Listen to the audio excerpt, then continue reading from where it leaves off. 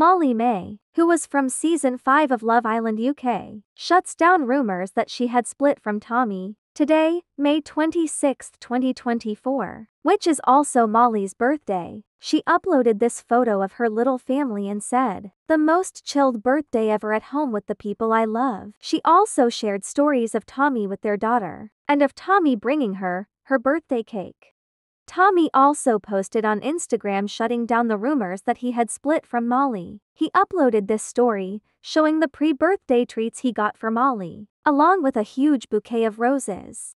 He then posted this picture on his Instagram feed, with the song Forever and Ever Amen by Randy Travis, and captioned it, "Happy 25th birthday to my world, my rock, my everything, me and you forever." Molly then commented on that picture saying, "I love you."